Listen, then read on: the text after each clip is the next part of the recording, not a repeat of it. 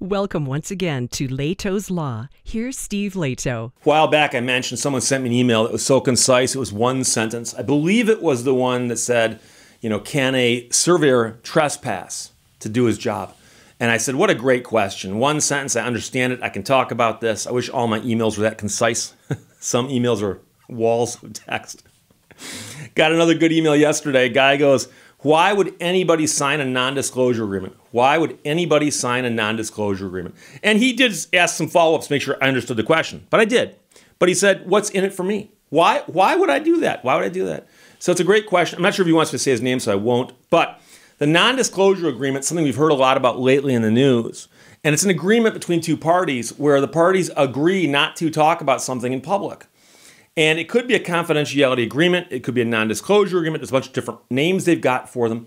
But generally speaking, that's what it is. Now, keep in mind that a non-disclosure agreement might be a lengthy document titled non-disclosure agreement. It might also simply be a part of another document, though, like a settlement agreement, or even a contract might contain a non-disclosure agreement. But at its heart, a non-disclosure agreement by itself is a contract. And so they're interpreted under contract law, and they're considered contracts. So by definition, because it's a contract, the parties are exchanging consideration, meaning that both sides get something from it. So to sign a non-disclosure agreement to make it, have it make sense, means that you got something from it. And quite often, you got money for it. Now, with respect to the email, we're saying, but why would somebody sign it? Because quite often, the situations we hear about are the ones where somebody got money, but you think they probably would have gotten money anyway, right? Well, not necessarily. So we've heard about situations with politics, with Hollywood. It's often an employment setting, and situations where somebody signed a non-disclosure agreement after working someplace or dealing with somebody. And a lot of people read between the lines and they say, okay, this person was working with that person, and they've now signed a non-disclosure. They're not going to talk about what happened between the two of them. We can kind of read between the lines, right? And if that person got paid not to talk about it, you can start figuring this stuff out.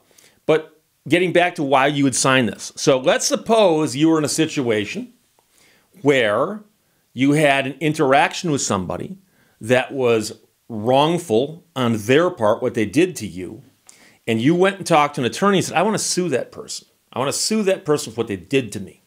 I'm purposely keeping this vague because it doesn't really matter so much. Let's assume that they did, in fact, do something to you that was wrongful. You know it, they know it. You go to an attorney who handles those kind of cases and go, I want to sue that person. So your attorney drafts a complaint, looks good, does all the investigation. This one's a good case. They serve it on the other side. In fact, they might even contact them and not serve it. Just say, here's a complaint we're about to file, just so you can see it. Because once it gets filed, it becomes a public record. So let's say they just hand it to them and say, look, we're about to sue you with this. What are your thoughts? They might look at it and go, gee, I know that that's actually exactly what happened. That's going to be ugly. I'm going to have to pay a ton of money because of this. So they might have their attorney call your attorney back and say, you know something, I think we can resolve this.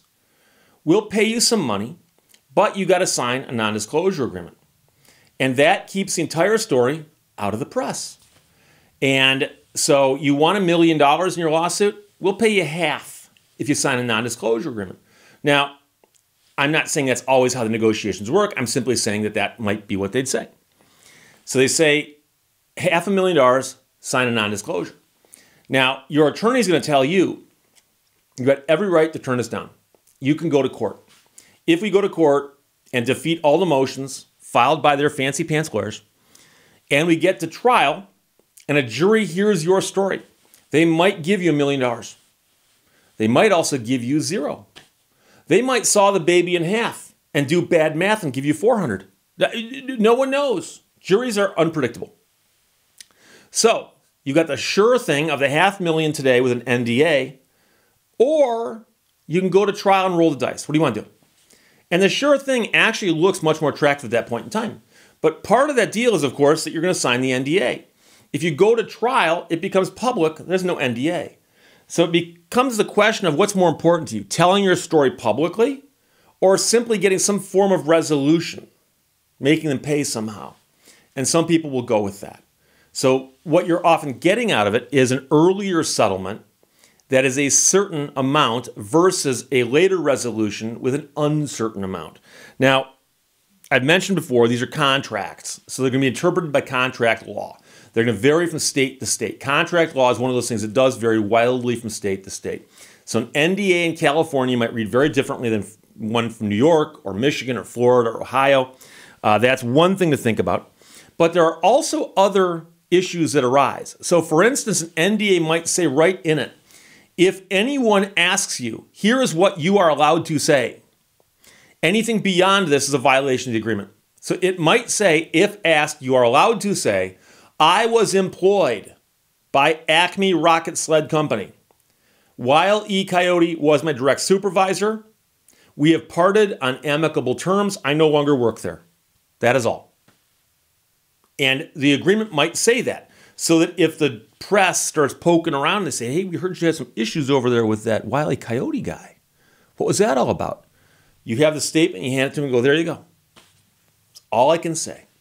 And they can guess that you signed an NDA, and they can speculate about what it was that happened between you and the coyote. Don't know, though, and that's all you're allowed to say. Some NDAs will say right in them that you can disclose information if compelled to do so by a court order or under some other settings. So, for instance, if there became an issue with the IRS regarding the money you got paid, you may have to disclose that to the IRS, obviously. And likewise, let's suppose that somehow you were a witness in a case involving the Acme Rocket Sled Company, because Lord knows their sleds quite often end up crunched up against the sides of cliffs, and you get called as a witness. Tell the truth, whole truth, nothing but the truth, so help you God? Yes. Tell us about your employment at Acme Rocket Sled. I'm sorry, I can't. NDA. Oh, no, you better believe you can. You're in the witness box, and you just raised your hand to tell us the truth and the whole truth. So you got to tell us. So if compelled by subpoena, you may be allowed to get around that also. However, those are minor exceptions. I'd like to point out a couple other things, though, just because they're related. And one of them is a non-disclosure that someone will ask someone to sign before disclosing something to them. So let's suppose that I have come up with a new widget. I've got a new widget. I've actually got a widget that will make the Acme Rocket Sled veer and avoid obstacles and lock in on the Roadrunner and hit him every single time. I've got this invention I came up with. Now, I could sell it to anybody. I could sell it to the U.S. military. I could sell it to Kmart. But Acme Rocket Sled appears to be the most likely customer for my product because they've got those darn rocket sleds. So I want to go to Acme Rocket Sled and show them my invention and see if they want to buy it. Now, I haven't patented my invention because it's a very expensive process, and let's just assume that I've decided I'm still working on it. I haven't patented it yet. I'm worried if I show it to them, they might just steal it. What's to keep them from doing that? Well, there's a non-disclosure agreement that's quite common, at least it used to be, in some industries, where you could say, I am going to disclose an invention to you that I don't believe you've ever seen, and you promise not to steal it from me.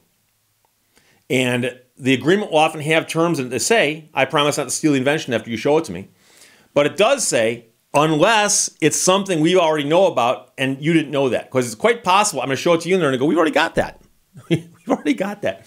But there are forums, and if you look them up on the internet, they're easy to find, so that if you had an idea for something and you wanted to bring it to somebody and say, here's my idea, how do you keep them from stealing it? You get them to sign the non-disclosure agreement. Now, a lot of corporations simply wouldn't do that. They just go, now, we're sick and tired of this. We don't care. The odds of you having something we need, But it's a possibility. I'm just pointing it out.